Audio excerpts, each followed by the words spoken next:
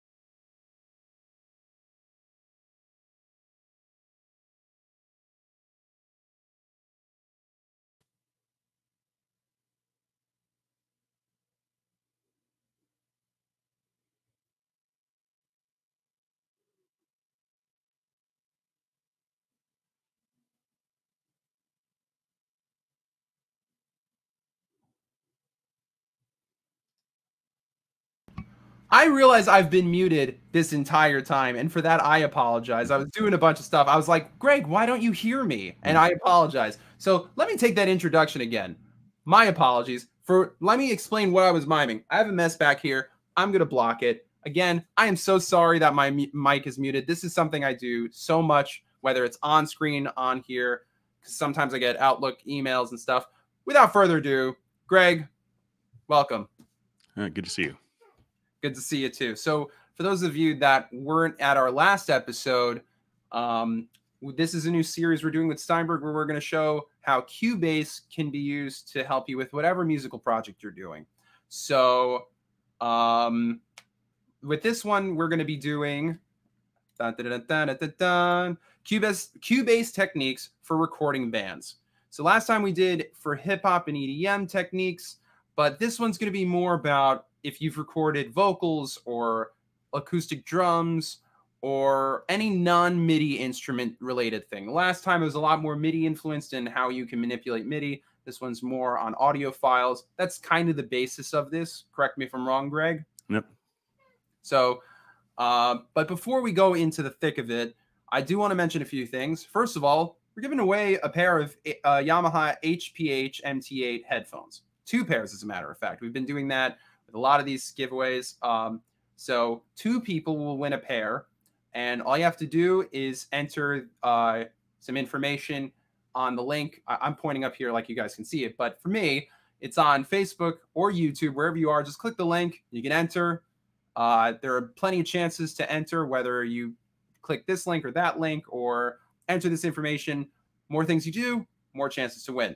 Also, I need to reiterate, as I do on every show for those that tune in frequently, ask us any and all questions. We're happy to answer. Greg is a professional on all things Cubase. The guy knows his stuff. There is hardly anything you can ask him that he can't answer. Truly, I have yet to find a question that he can't answer. But let's try and stump him. That's kind of fun, because if he is stumped, that means, okay, that's something I got to learn. And maybe this Steinberg and Cubase people are watching go, that'll be in our next update, which is always a good answer. If you can't do it, it's in our next update. But all jokes aside, we've got a lot to discuss. I will make sure priority number 1 is my mic is unmuted when I am on screen or if I'm off screen. So, Greg, what have we got for us today? Yeah, so we'll take a look. First, one of the first things I see a lot of people running into problems with, especially in maybe not the most ideal recording environments, is, handling like acoustic drums. So one of the things we'll take a look at is if we have a drum part that maybe the performance needs to be tightened up a little bit. We've all probably played with drummers that when they do a drum fill, that they may, you know, come out of it a little faster or a little slower and kind of change the tempo. It's pretty common. But let's take a listen to a quick example here, just to get a sense of the drum parts. And I'll go ahead and just solo drums. And I'll put the metronome on.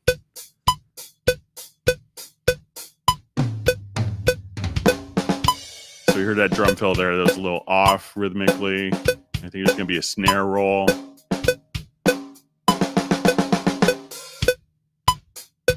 So these could be a little tighter rhythmically. Now, some of the problems with actually quantizing and kind of cleaning up the rhythmic value of these drums is that if you move one, you're going to have drums that are leaking in other microphones.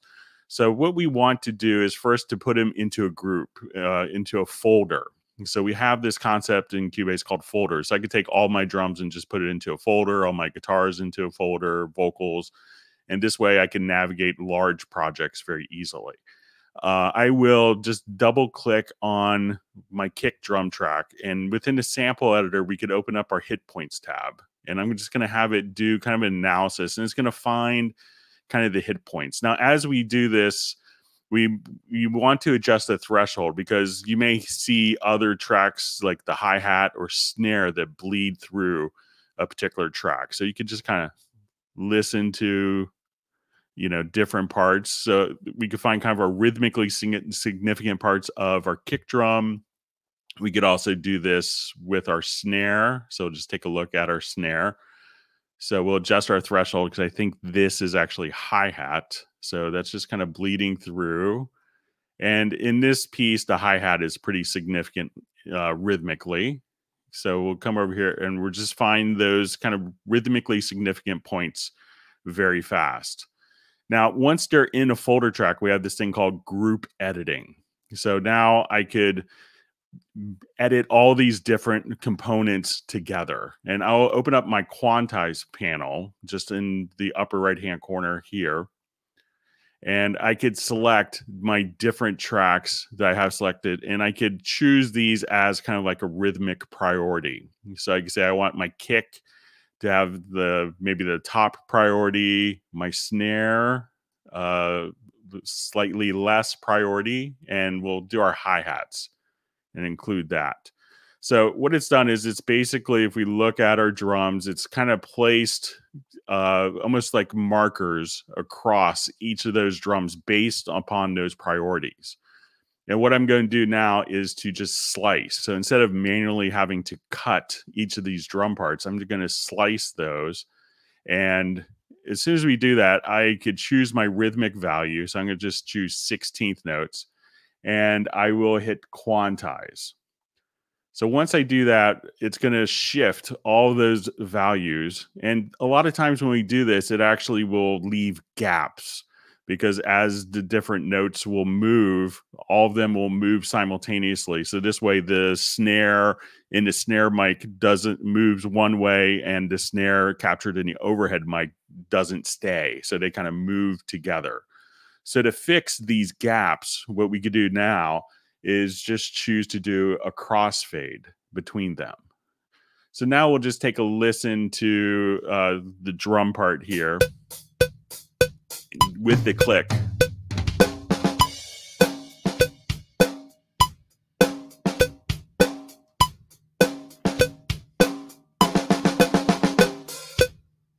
So that's really tight. And if I just undo that and we'll listen to just that last snare roll.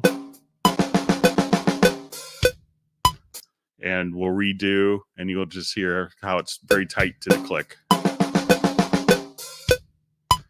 And we could do that without losing our natural feel of the track. So if you have a great performance for a drum part and you just, you know, like one drum fill, you don't want to have to redo the drum takes over and over because, you know, one fill sped up. You could just fix that very easily with this tool.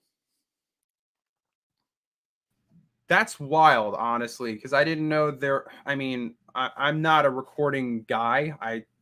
As anyone knows, I basically press record, and that's how I get my guitar stuff. As far as production and mixing, that's still a whole world I'm learning.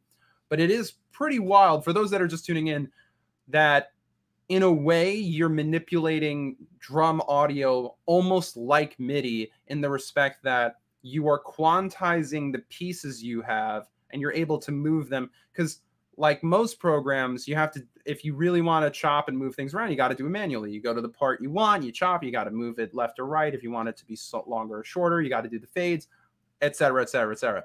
This is basically taking a lot of that work out, especially the fact that you can have that threshold where it's how tight do you want the quantization, both literally choosing quantize and that the slider where you're like, okay, I really want on bass and snare, which, I mean, like, look, if you're in a punk band or a really bad punk band or a punk band that's just having fun, we know timing is probably the last thing you care about. So this might be your perfect solution if you're a punk drummer and you want to be perfect. Mm-hmm. So highly recommend that. But it is very cool that you were able to, because I know there is the splicing technology with a lot of DAWs out there, but that how cleanly this is able to be done in such a quick amount of time. I mean, it makes it so that, again, like I'm thinking, every time I think Cubase, I think Hans Zimmer, because this is his go-to software.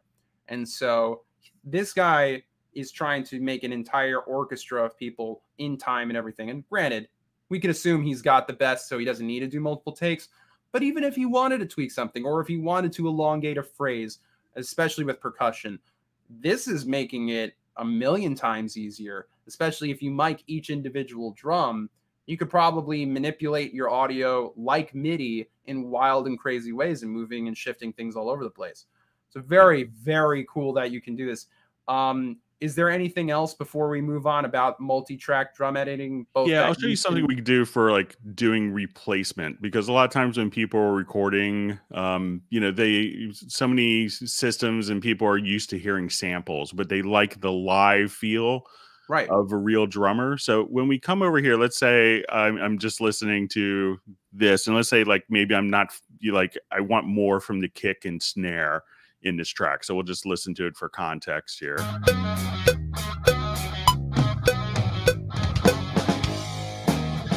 So just like we did our hit points for quantization. So in this, I have one of the drum instruments that comes standard with Cubase called Groove Agent. And we could actually just drag and drop our own samples in. So even if I say, you know what, the drummer just nailed the kick drum once magically, at this point, what we could do is I could just select, like with a range selection tool, I could select 3 different tracks of the kick drum and drag it directly onto a drum pad and be able to trigger that.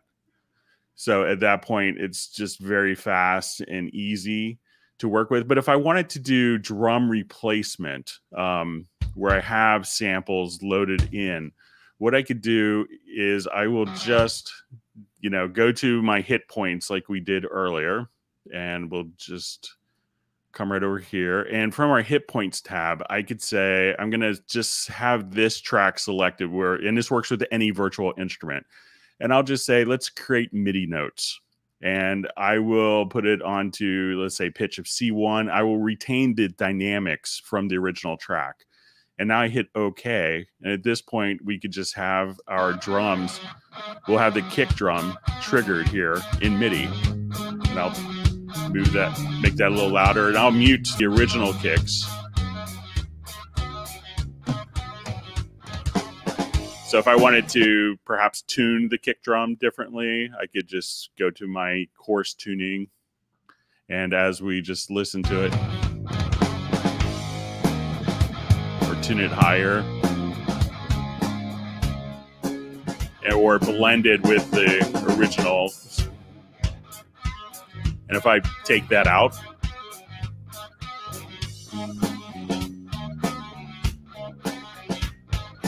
so you could easily do like drum replacements for kick and snare without, again, having a third-party tool that, you know, tends to you know, maybe not work with an operating system update when your DAW does, but that level of integration so you could, again, just kind of fix those common problems that you do run into.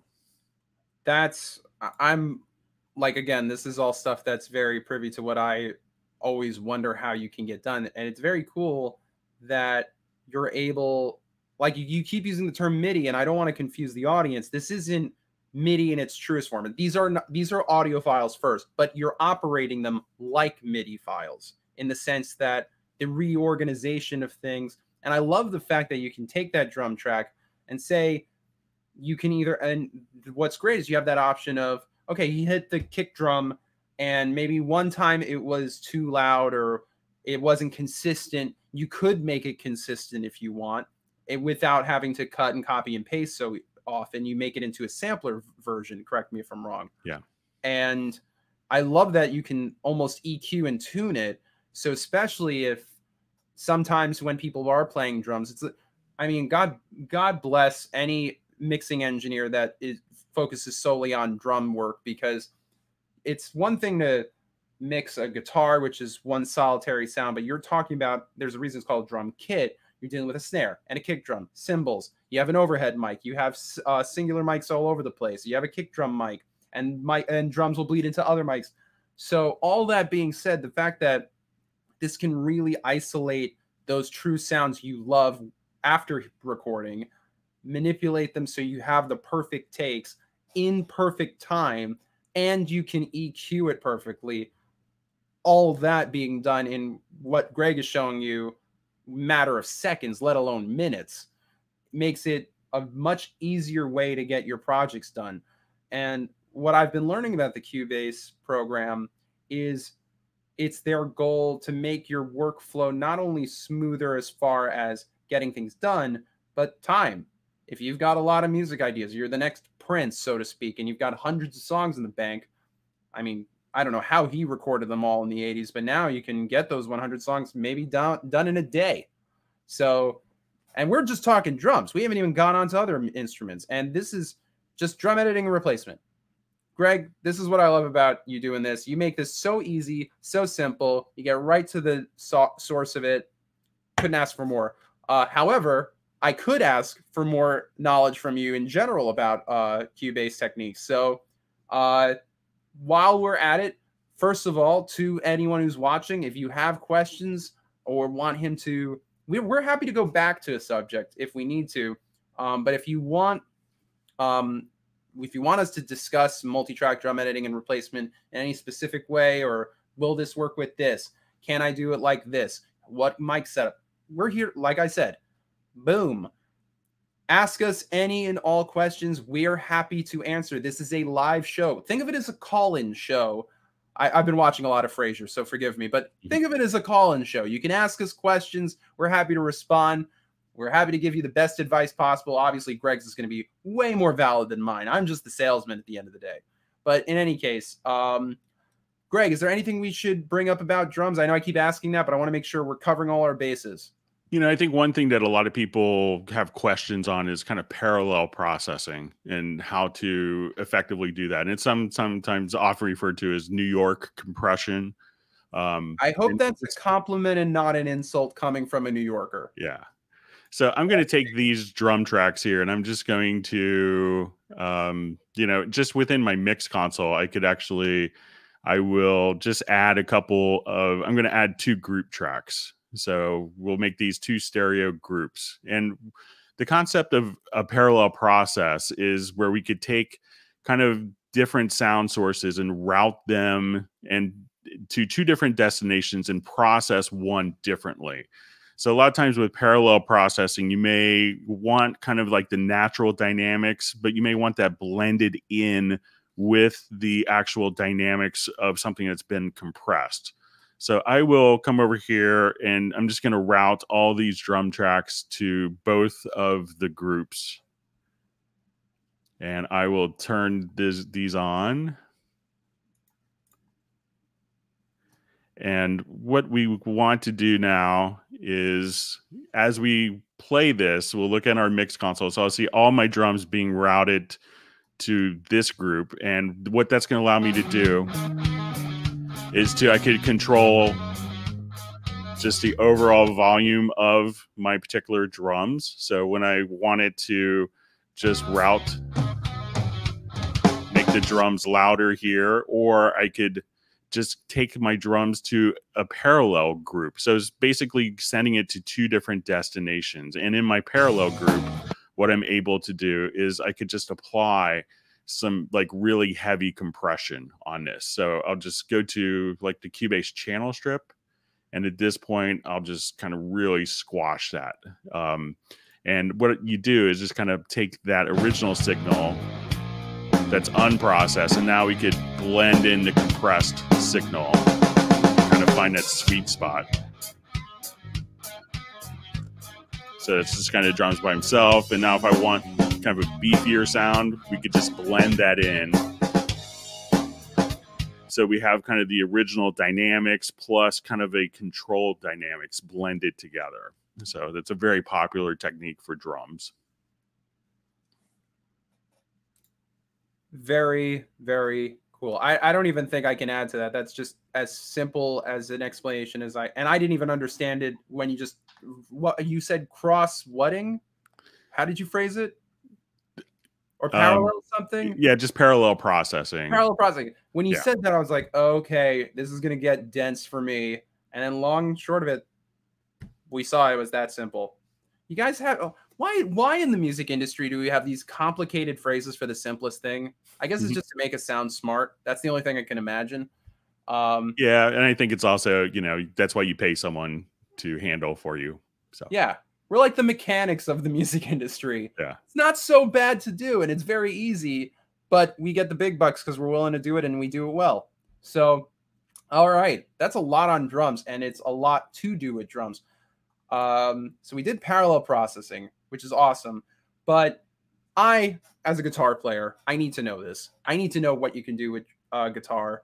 And I have to imagine you've got some sound sources in here, such as working with virtual amps. What a segue that was, huh? Yeah, nice.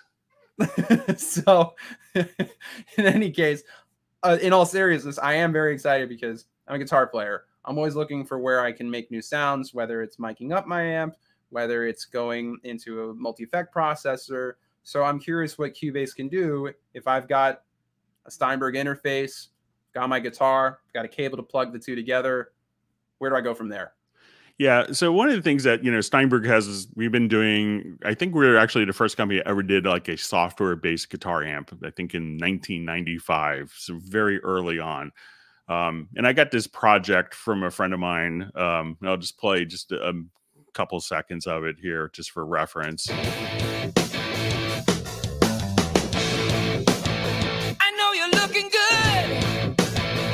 And I did just kind of a remix of it. You know, you sent me the project and he's like, oh, use it for demos. I would love to have you use it for demonstrations. But he saw me do a demo and he's like, why do the guitars sound so much better? And he had actually recorded through an amp, but he was clever enough to also record direct, just the guitar direct. And that's what we kind of have here.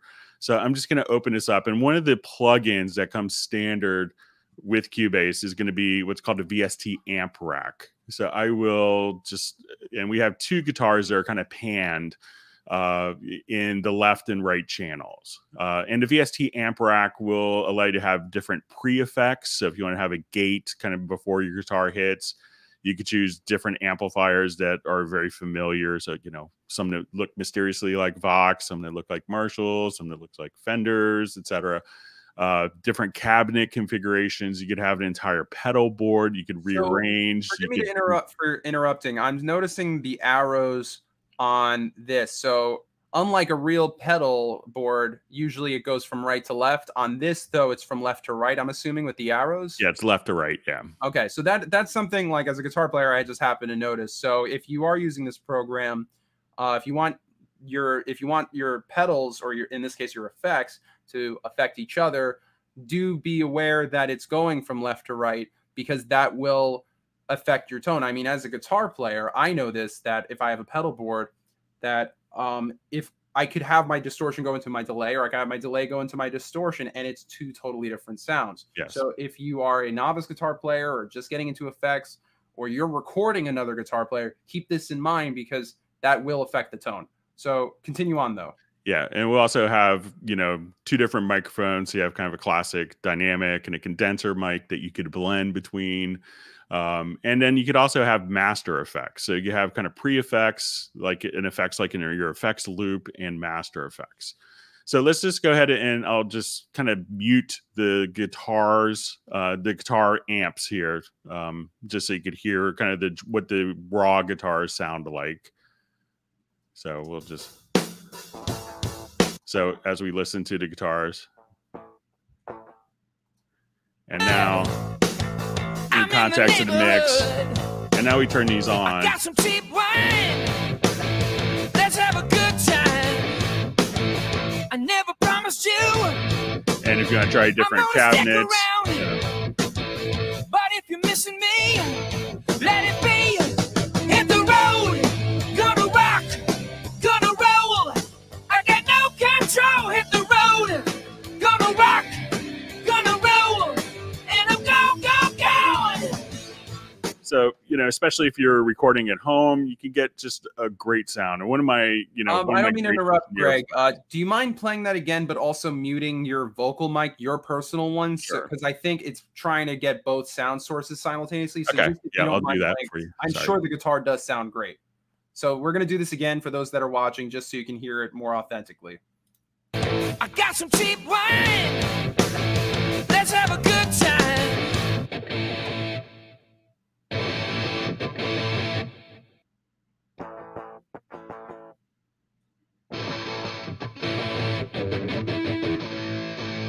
Rock, gonna roll. I got no control. Hit the road.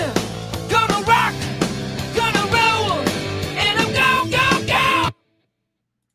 So that's wild, because what took me aback was it was powerful as all heck, but when you bypassed everything, and I mean no insult to the guitar player, it was the weakest sounding guitar part I've ever heard. As far as tone, it was just brittle and nothing. And these VST plugins just a big old punch of sound, which is interesting because someone did ask a question, and it's almost perfect to what we just discussed. Tamara said, I'm so basic. I'm sure you're not. I use my Cubase just like I did with a cassette recorder and hit record. I just mentioned this early, so I'm with you. I sing very soft and I play my guitar very soft. It's very difficult to get them balanced between voice and guitar. And how do I burn a CD where I don't have to crank the volume in my car and barely hear it? Sorry, it's so basic. Okay, so to kind of explain what Tamara is going through, it sounds like they are recording. Now, Tamara, I don't know your recording situation, whether you are recording, like you said, guitar. I don't know if that's acoustic or electric, so this may differ in answer. But if you're recording voice, obviously play with the levels and make sure that when your mic's plugged into the interface and you're recording into Cubase, that you're checking the levels to see how high. You obviously don't want them to peak. And then burning a CD, if you still got a CD burner, it's funny, I was just dealing with this earlier where I wish I still had those, but whether you're burning a CD, you're exporting it as an MP3 or what have you, Greg, I'm sure, can answer this in just a second, but all I can say as far as someone who's a novice is definitely record as loud as you can. And if you're doing electric guitar, like I said, this is perfect. If you have quiet guitar, using these kind of effects, it doesn't even have to be distortion. If you want to keep the same tone, you can use effects to boost it, like compression or a guitar boost. And yeah. So, Greg, do you have anything to add on that? Yeah, and also with this, you know, we didn't want to leave our bass player friends out. So we spent kind of just as much time working on like the classic bass amps as well. So there's a dedicated VST bass amp plugin.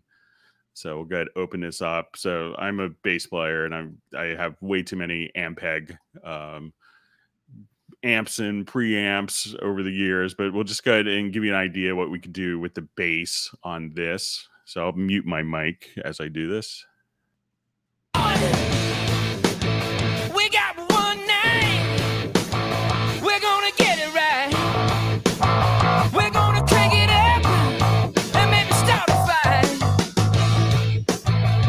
time is running out, but I'll be back again. Until the next time, it's not the end. Hit the road, gonna rock, gonna roll. I got no control. Hit the road, gonna rock.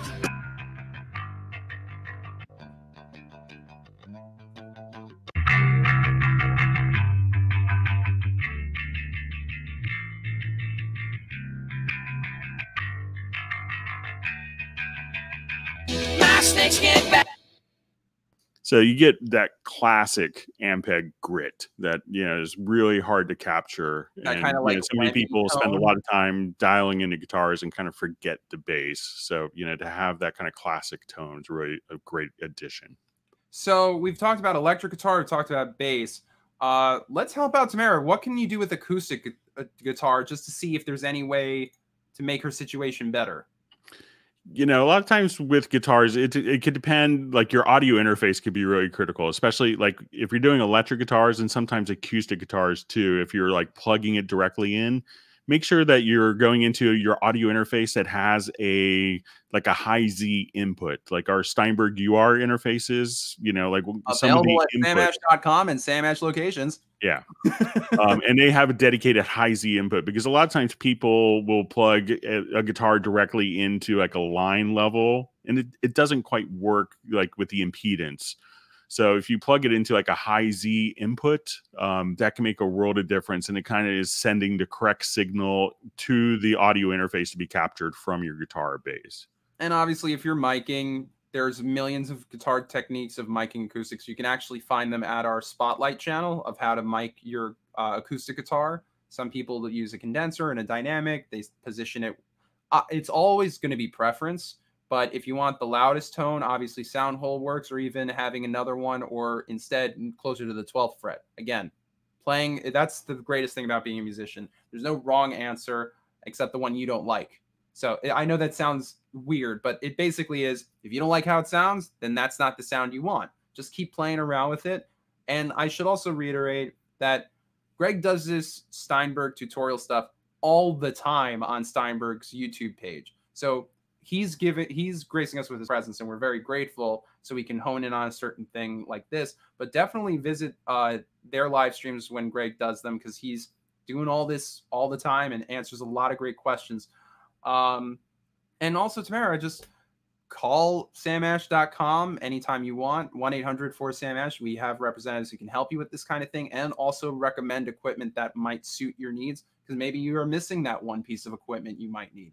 Yeah, and send us an audio file, and we'd be glad to listen to it as well. There's that too. See, I didn't want to pressure Greg, but Greg's offering his services. He's happy to help. We have a question from Jim Yee, who asks, can you assign the pedals from left to right instead of 1, 2, 3, 4 to 2, 1, 3, 4 in Cubase? So I think he's just wondering can you reorder pedals? And yeah, so that's no problem. So as soon as you wanted to go to your effects, you can come over here. So let's just say I have a flanger and let's say an octaver. And then, you know, if you wanted to, you know, you could basically just choose to, you know, add another plugin in the middle. You can, you know, just, you know, reorder kind of as many of the plugins as you want. And if you just say, okay, I want it to change that effect. So it's all very virtual. So you could experiment a lot with, you know, doing your chain of plugins and, you know, like had the delay go into a reverb after, and then, you know, and then processing after that. So, which is so much easier than being like, when it comes to guitar pedals and you want to test sounds, this is so much easier than dealing with real pedals where you're pulling cables in and out. You're putting power supplies in and out. You got to rearrange it on the board. You got to remember how something sounds so you don't have it's a whole mess. This is so much easier. I'm curious though, are there ways to do things like an effects loop on this? Is that a possibility? You know, once you have the guitar part here, this could show up as an insert effect, or you could do it as a send effect on a channel. So, you know, this guitar with all of its pedals can be just one effect, and like you could have 15 inserts and 8 send effects in addition to that. That go into this guitar effect. Yeah, that go into that one particular track. And then if you double the track, you could have, you know, 24 more plugins if needed. Very cool. How about EQing? How does that work when you're doing VST guitar? I mean, you were showing a little bit, but are there like presets? Like if say I don't know a thing about EQ, let's say, and I want to have more of a Pantera type guitar tone rather than a Led Zeppelin type guitar tone, but I don't understand how to get those tones. Is there a way to find those easier, or just at least there's a lot of presets that come with it? But one of the great things is if you know what the key of your song is, the built-in EQ in Cubase. So let's say, oh, I'm in the key of A for this song. I could turn on a band of EQ. And, you know, when we deal with EQs, often what you have is a frequency. And this frequency is actually a note. And that's where a lot of people miss. So, you know, the beautiful thing with the built-in Cubase EQs, you can say, I'm in a key of A. So I'm going to go to A. I just type in A2 and hit enter. And it puts the EQ on that particular frequency range that matches the key of the song, which is something that's so simple and so effective, you know, because if you're in a song in the key of D and a song in the key of A, those really represent different frequencies, and being able to realize that and easily EQ based on the key and the notes of the song, you know, makes a lot of sense. Honestly, and I'm not being hyperbolic, that is blowing my mind, that little scientific nuance, because personally, I take for granted that all notes are frequencies. For those that are watching, little music education class here, every single note has a frequency. That's just science. And every sound has a frequency. So by virtue of that fact, if every note has a frequency, every note has a frequency range in a scale. So if you're dealing with the A scale, A, B, C sharp, D, E, F sharp, G sharp, A.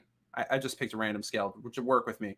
But in all seriousness, each of those notes have their own frequency. So C would be different from C sharp, for example. So C sharp has a frequency. So the fact that you guys have an EQ system that works in relation to the key is brilliant, in the fact that it will make a more, again, faster workflow, but less guesswork, because you've already set it up to go, okay, we're in A, so the frequency range is this, so I can manipulate it this without going in depth. You basically made a shortcut to what they need to do with EQing. So that's awesome. And I'm not blowing smoke up anyone's, you know what, I'm serious. This is very cool if you know what you're doing as far as recording. If you're like, this song's gonna be in D, already you've got the EQ set up, which that's amazing. And you're going to get a faster sounding, or a better sounding song faster.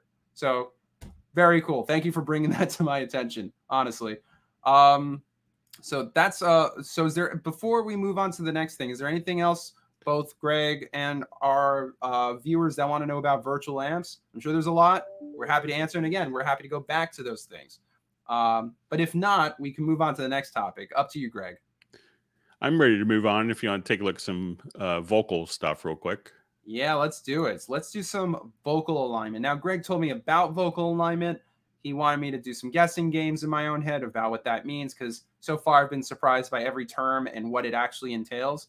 So let's see what it means to align some of these vocals. I'm very curious about this. Yeah. Now, you know, since we can record in computers, it means that we can have a lot more tracks than the old days of like a 24 track or maybe two 24 tracks locked together. So it's common to have like lots of background vocals stacked.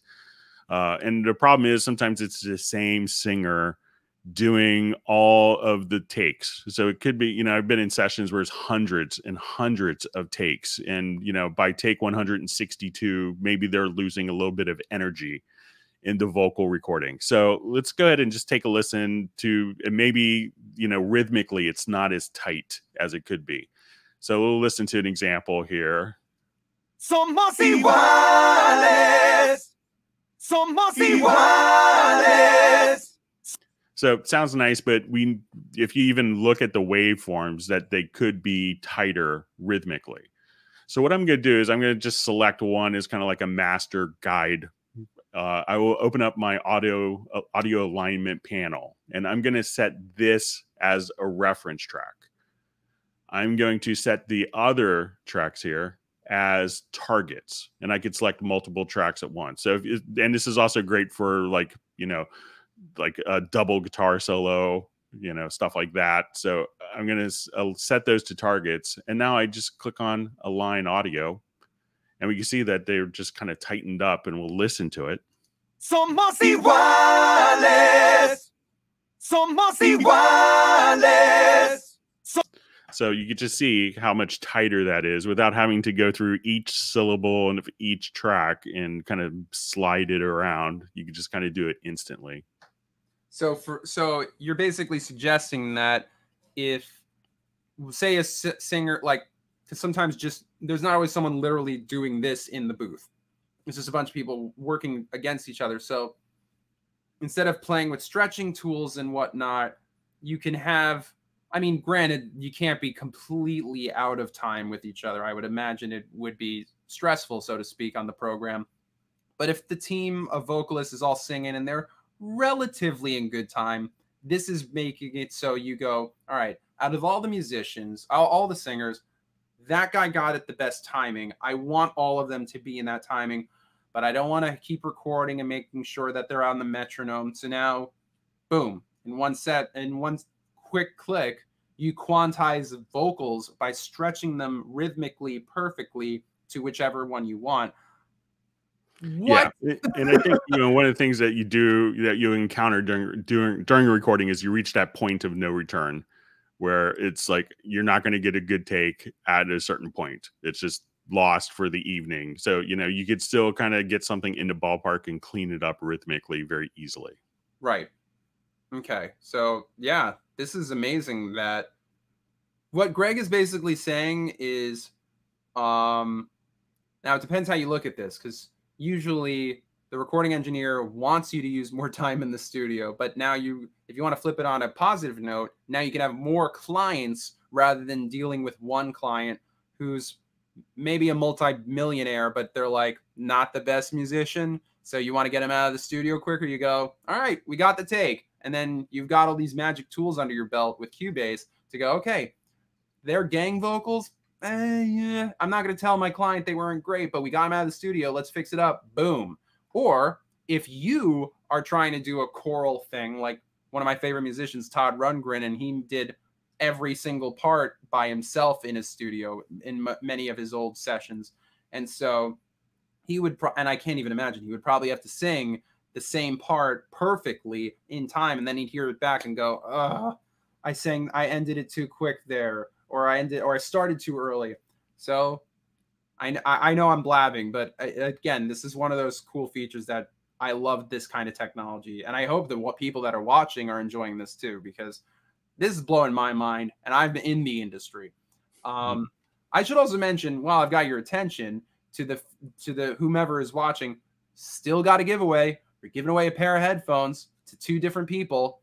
So it's as easy as signing up. 1 entry or multiple entries, your call. Just go to the link. It's now on our both Facebook and YouTube's descriptions, and in the Facebook comments pinned, just in case you don't know where it is. We'll call some winners out in about 15-20 minutes. But that's nuts. I love that feature. I'm not even a vocalist, and I love that feature.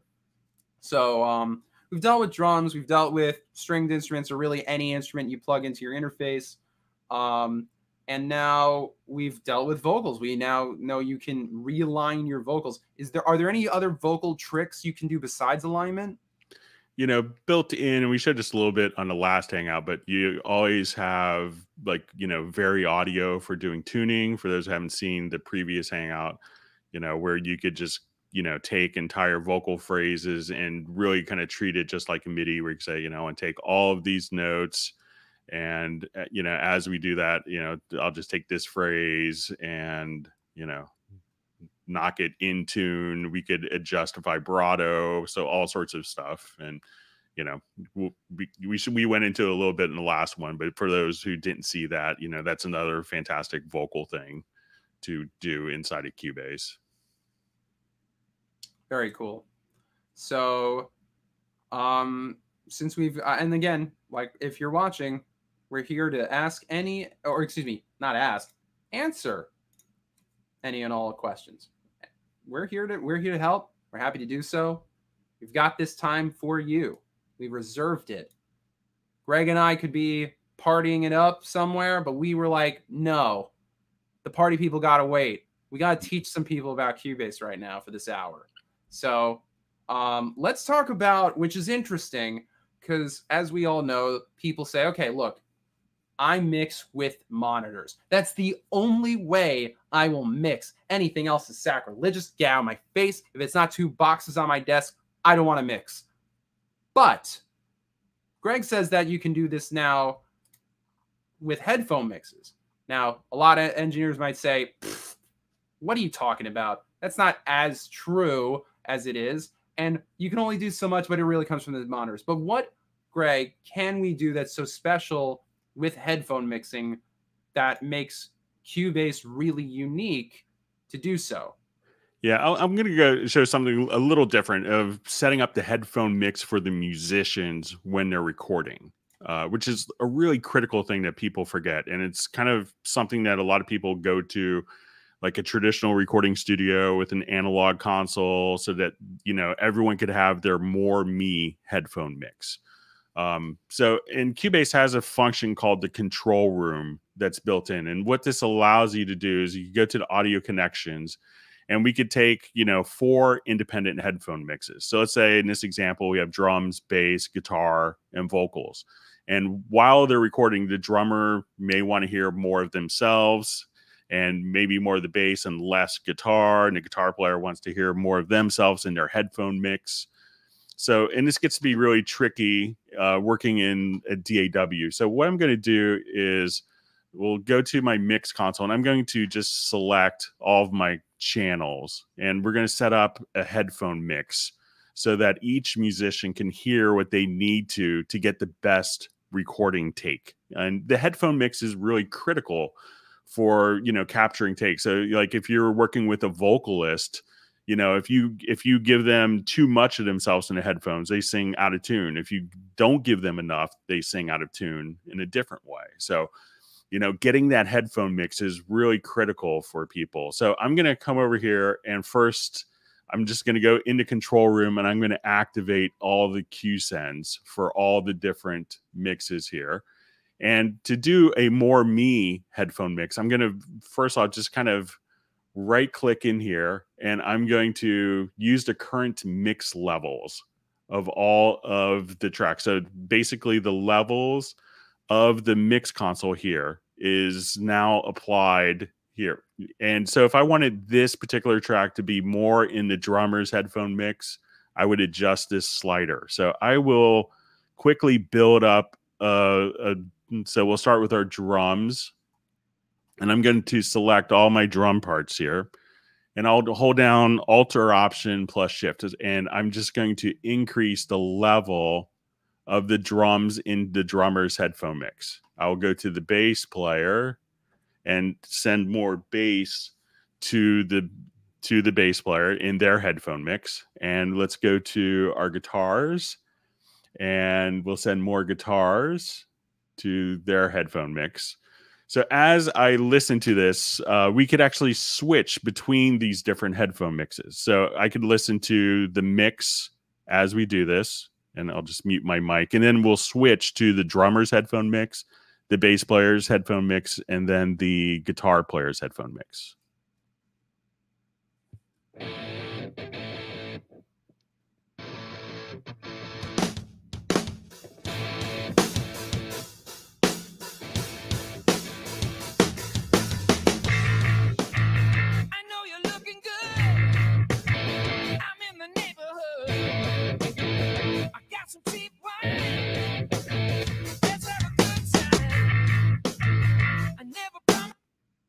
Now, let's say the drummer wants to hear more of the bass in their headphone mix. I would just take the bass track here, and at this point, just simply, you know, give more bass. So we listen to the drummer's headphone mix. There's going to be drums and more bass and less guitar and vocal. I'm gonna stick around, but if you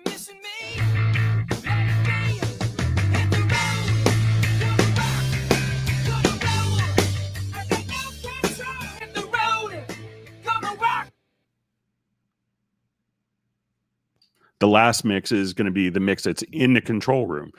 Now, as we're tracking, sometimes, we run into where people can't communicate and they're just shouting from one room to the other. But we could actually just turn a microphone and connect it to your audio interface and enable the talk back, and you could communicate with each of the musicians. So if you wanted to, you could say, okay, the bass player missed the cue, so I'm going to talk to everyone except the bass player and say, someone please give the bass player a cue, then turn on the talk back to the bass player and say, oh, that was great. Just see if you get that entrance one more time. And the beauty of this whole system is it's actually the headphone mix for each of the musicians is saved with the project. So once you open up the project again, you don't have to sit there and have a separate system that's not integrated with the program. Especially what's great about this that I love is how especially with these kind of programs, you usually have to do all this really ridiculous routing type stuff, which can be very time consuming and complicated. And at one point, someone in the band's like, just play them through the speakers. Come on, let's just do this. So now you just made it a lot easier. And in a way, it's interesting how you do it similar to just mixing in general. Like not just forget headphone mixing, just the idea of, okay, I want to hear them on studio monitors, like I was saying before. But now you're making it easier for the recording musician, not just the production aspect, that if you are playing with other people, you can go, okay, we're going to play to this track. I want to know how it feels to have this guy playing in this part of the room. And I love that you can do that so easily through this. And especially nowadays with social distancing, if you want to jam and you want to have a more authentic feel, this is a great way to go about it. So kudos to Cubase for making this happen. Yep. Now we've been hearing the click track throughout, and I'm very curious because you want to discuss working with the click track. Now we all take it for granted because we're like, okay, it's just the thing that keeps us in time. What more could there be to say? But something tells me Greg knows. Greg, what can you do with this click track? What is so remarkable about it?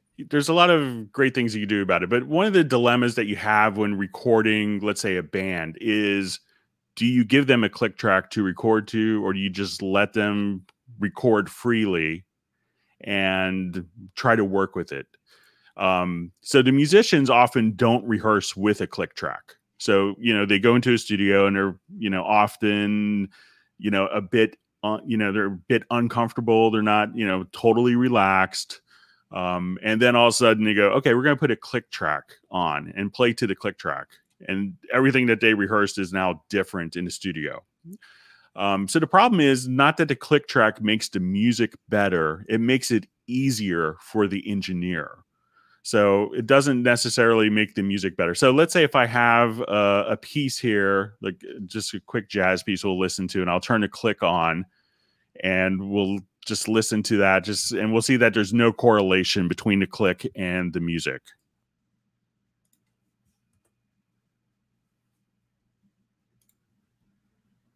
Forgive me, I don't think we can hear anything. There we go.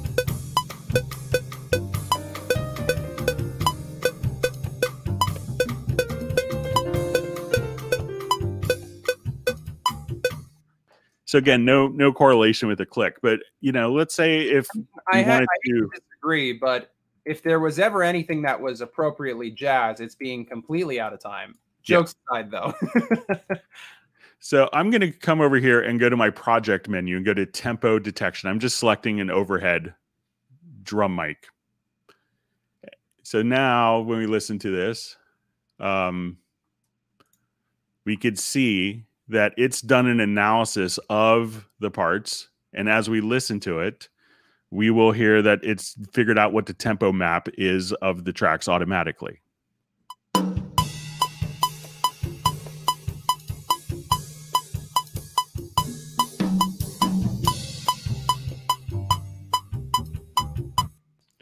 So what I'm going to do now is come over here and I will kind of move. It creates a kind of a tempo track and a time signature track automatically. And we can see that almost every single beat is a slightly different tempo. And I'm going to find the downbeat quickly here.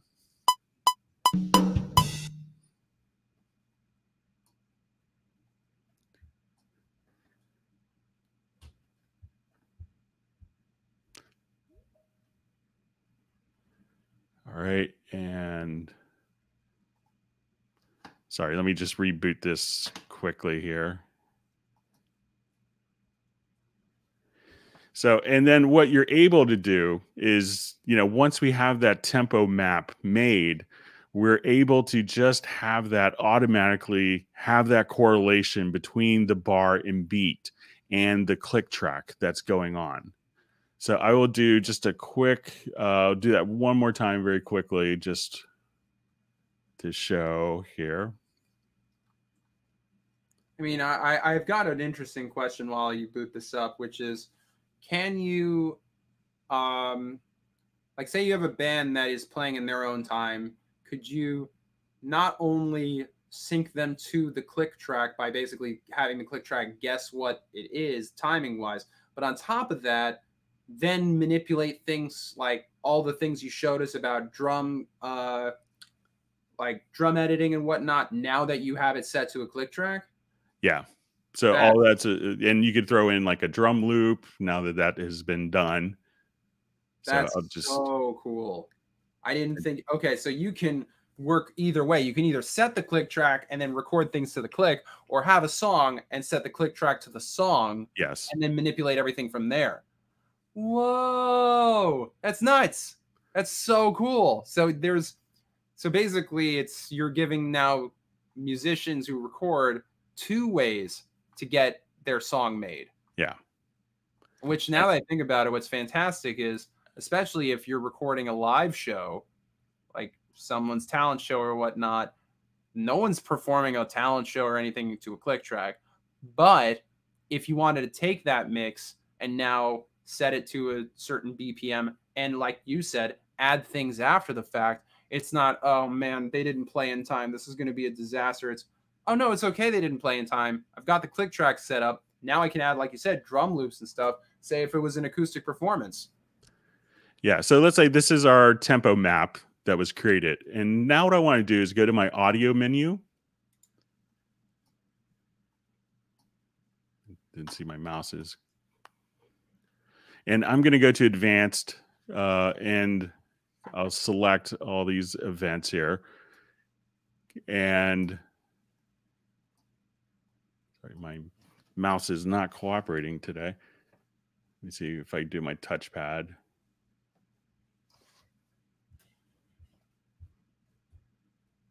Sorry if this looks weird. Take your time. I'm living for this. And I'm going to say set definition from tempo.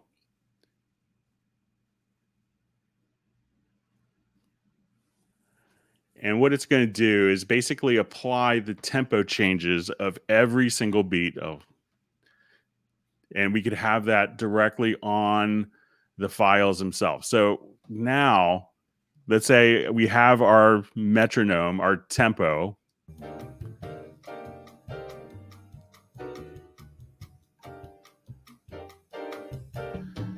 And if I wanted to just make the tempo where instead of fluctuating, I could say, let's make the tempo perfectly 155 beats a minute, perfect without any speeding up or slowing down.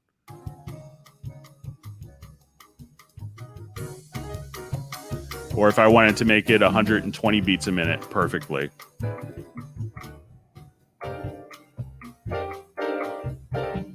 Or 168.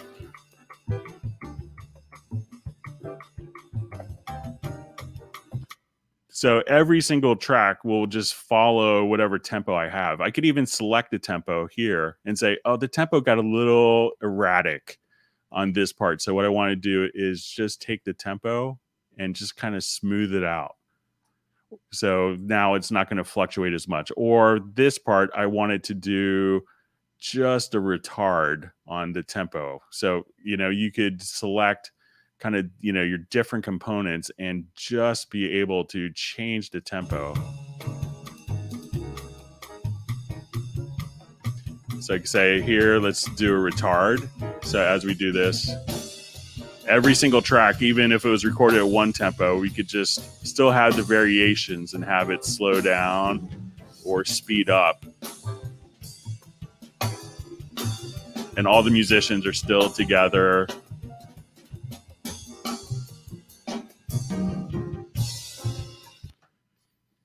So that type of tempo manipulation where you have a fantastic recording, but maybe, oh, the end crept up in tempo with the performance, you could just fix in a couple of seconds. So that's crazy, because usually when you have programs on the market that do tempo fixing,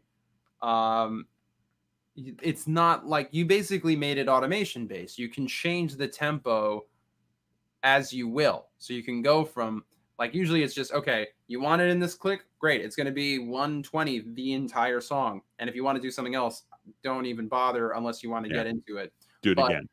Yeah, exactly. So now you can manipulate the tempo, which is, again, I keep going back to Hans Zimmer. This is a guy with orchestration. You never know. Maybe he recorded an entire orchestra. He hired all these people for a specific amount of time. He's laid it down. He's got it. He's about to send it into Universal and then goes, or whatever production company, and goes, you know what? Maybe that part should have been a little bit slower, because now it's getting more tense in that scene of the movie. So it's not like you can suddenly go, all right, everybody, I know I hired you from Hungary and Germany and Berlin and America to get into a room and record this. We got to do it again. No, that's not happening. It's not realistic unless Universal or whatever production company wants to throw down that money. Now you're saying, basically, doesn't matter what they recorded. They could have been super fast. They could have been super slow. They could have been all over the place. This is giving you the option that at any point you can change the tempo and have that tempo duration for as long as you want. You can make it 130 throughout. You made 130, and then at a certain bar, let's get it 120, 110. Let's slow down. And not even just abruptly slow down to that tempo. So it is like a flow, like the band's coming together and slowing down, or their orchestra's coming together. And sometimes it's really nice, like for the chorus, to be just like a couple beats per minute faster to add a little more energy. You know, you can do that very easily with this technique. So if you're a composer, arranger, this is your dream DAW, honestly, from what it seems like. Just the idea that you have more time manipulation. That's really where it comes down to, is the idea that tempo is not something that has to be locked in anymore or recorded at a certain way where you record it, that's it, done. No questions asked. That's what you can only EQ it from there. So personally, I love this. I think that is so cool that you can dramatize, if that's a word. I always forget if that's a word or not. I use it a lot. Whether or not you can make it more dramatic, less dramatic, creeping tension, or suddenly everything is grand and everything's fast paced. So, wow, that is cool. I sound like such a nerd saying this stuff, but us musicians, we need our sources of joy where we can get it. And a lot of it is from these DAWs. Like, you got people who get gaga over the new iOS update. This is our version of like when Apple has a new iOS update. We're like, what? You can do that with a DAW? That's nuts. So, that's nuts. And I just think that's so great that you can do this. And forgive me, I keep going on and on about it. But is there anything, I'm just going to throw this out there. I know we have a little bit of, or rather, we don't really have time left, but is there anything that within this we've discussed a lot that you just want to say, hey guys, you got to check this out before we go? You know, I think, you know, one of the great things that I think is great about Cubase is the fact that all these, you know, everything I showed you comes standard with Cubase Pro. So it's not like once you have a tool, you have to go out and spend, you know, twice as much money on add-ons to get kind of functionality that we expect in our workflows. And in this way, you know, kind of comes with it in one cohesive package so that you can do so much with just the included tools.